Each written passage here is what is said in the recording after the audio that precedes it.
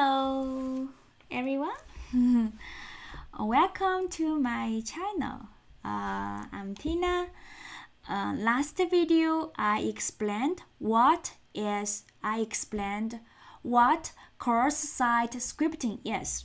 Okay, and this video I'm gonna write a code to show you how cross-site scripting happens, and then we will use a code tag called cout to prevent a cross-site scripting attack. Okay, so now let's go back to our IDE.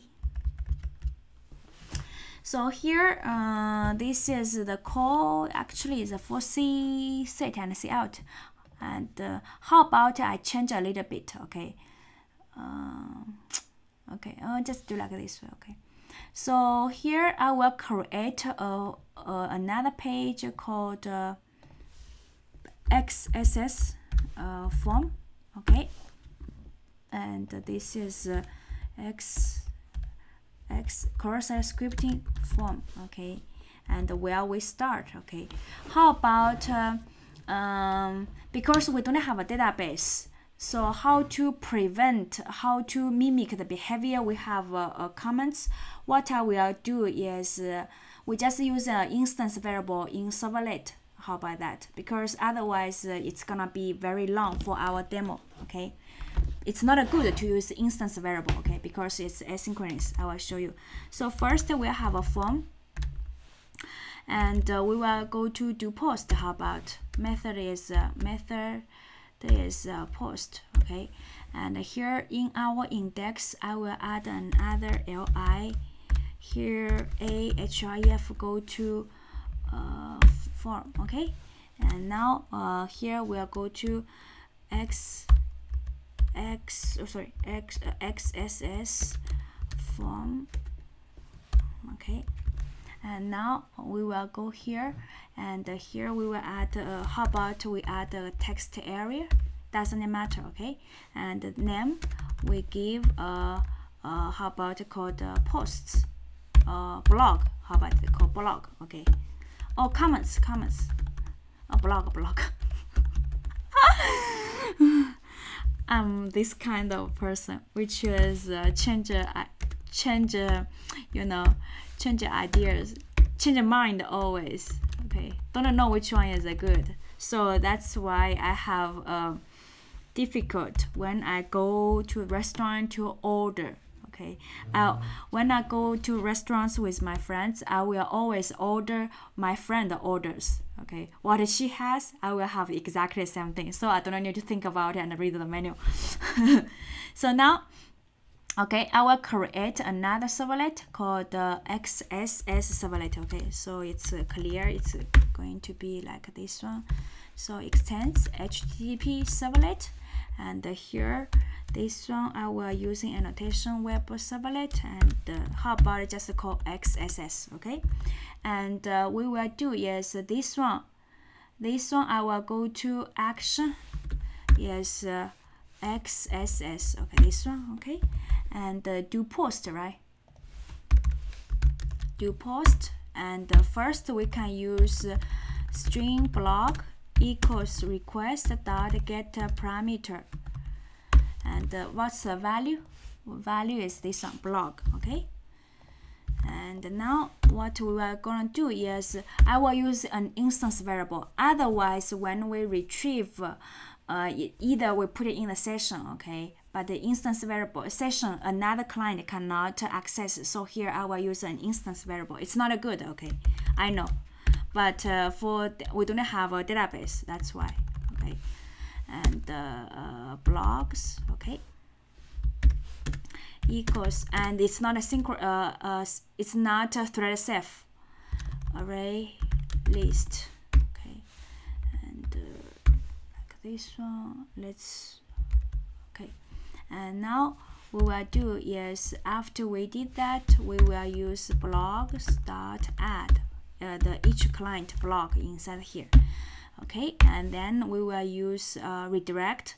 In the post we should use redirect. We will redirect to index.jsp. Okay, req dot response response.sendRedirect, go to index.jsp.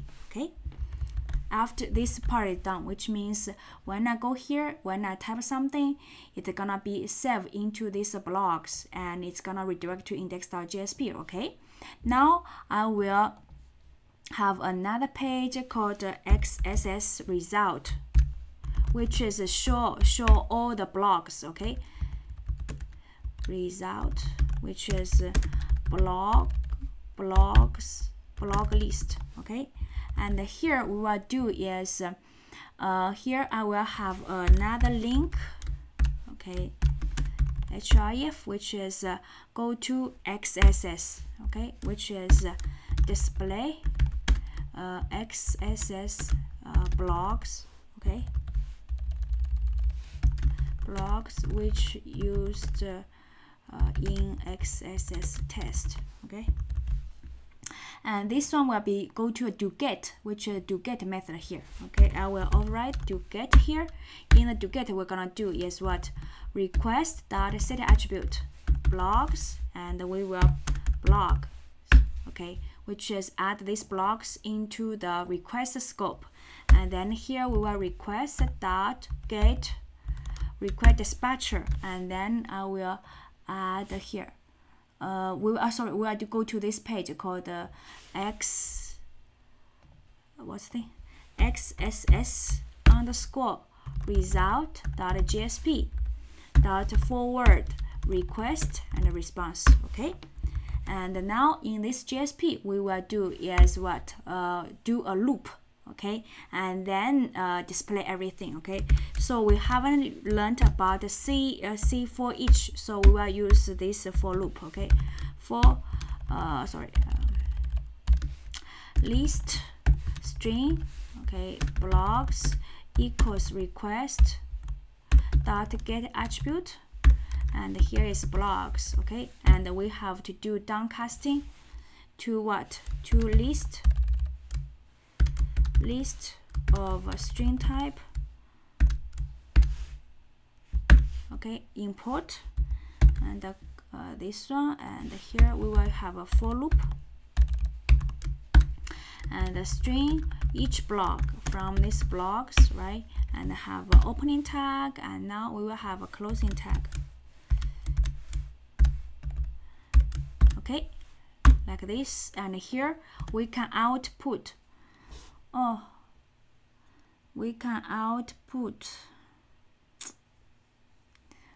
Here have some problem. Okay, just how should I do?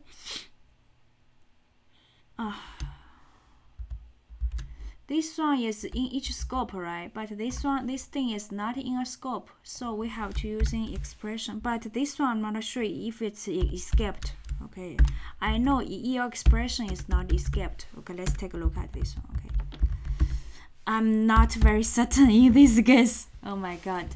Now let's go. Now let's go here and test. Okay, I think everything is ready. Let's test. Okay, redeploy. I'm not sure if this one will escape XML. Let's see. Hope it's not escape, otherwise it's gonna be a little bit difficult for me to demo now in this, because I'm using loop. Okay, I will open the browser, and then we will go here, and then here. First we will go, and we will go to form, and here if we type this is a blog and submit, and when we display, it will display this is blog, right? And we can go back to this one, go to form. Suppose here we type a script alert. Okay, alert hello,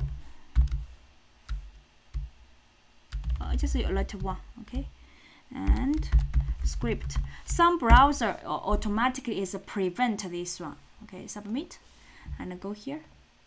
See here? Oh, it works. Good. Can you see? So now I'm adding this one, right? Now suppose I'm another user, okay, another user which using what's the this one called Safari. Another user comes and then he is accessing your website and he is displaying the blogs. And when it's trying to display the blog, suddenly it sees some script is being run, okay? And in our case, this script just pop up some, just have a pop-up, okay? It's not that serious.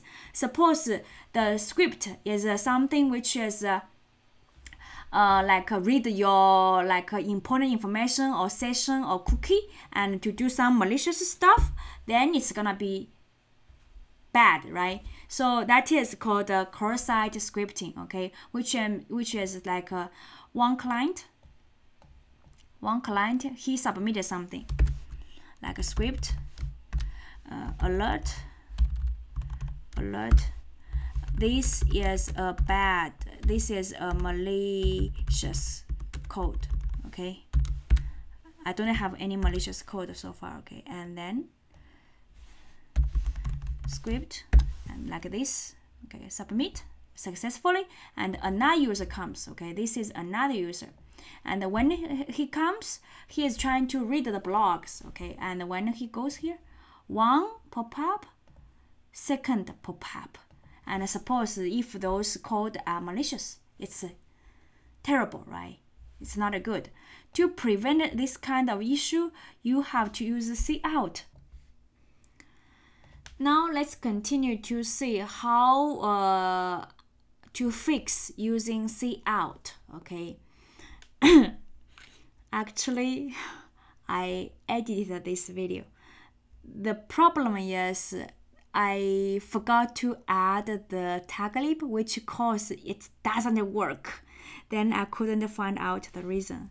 So, but now I fixed it, okay? So let's take a look at the solution.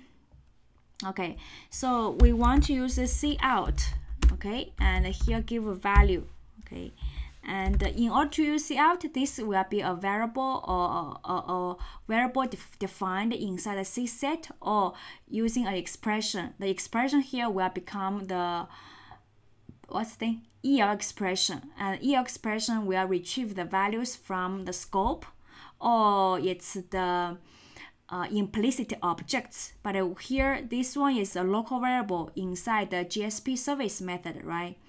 And we can do is page context dot set attribute.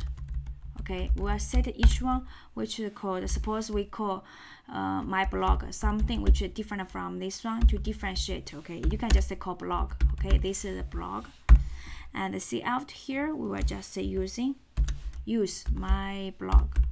Okay, and my problem is here. Here we use cout, right? But I didn't add the tag lib. That was the problem. I just didn't work. Then I say why? Couldn't find that out. Okay, then I realized. Then after that, I stopped it. I realized it's because of this one, which is silly. Okay, now let's redeploy, and to prove everything is good, we don't see that pop up. Okay, let me quit. Reopen it. Reopen, and then we go here, and then we start from scratch. Okay, so here I'll go and then go here. Okay, and form, and suppose this is a blog. Okay, and this one works, right? And now let's add something. Okay, script. Okay, alert. Okay, something bad. Okay, a script. Okay, then this user submit, then another user, okay, comes to our website, and now oh, what happened? Comes to our website, and he goes to our home page, and then click the blog. Okay, when we click blog, now you will see the blog which is the malicious code. It didn't alert, you know, didn't have a pop-up anymore. So that's the power of cout. Okay, cout will by default is gonna escape the XML. Suppose now you're using false, then you will see the pop out again. And, update class. Okay, now I will go refresh. Oh my god. Oh my god. What I did. Okay, let's go here. Okay, and we type again. Okay, alert 1. Okay, script, submit. You will see pop up again. Okay, because here we prevent this one to escape. By default, you're gonna escape. Okay, that's the power of cout, to prevent cross-site scripting. Okay, I think I'm done about this video, and also show you what is cross-site scripting and how to use cout prevent this behavior. Okay, thank you for watching this video. See you next time. Bye bye.